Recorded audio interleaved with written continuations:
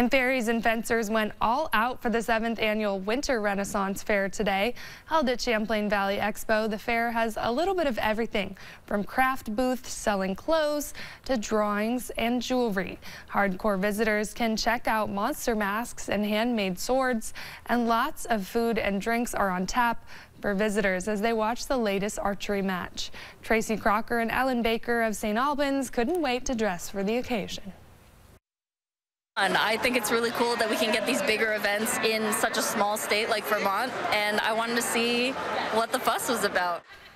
The festivities continue Sunday with sword fights, singing, and a magician. You can find more information on our website at WCAX.com.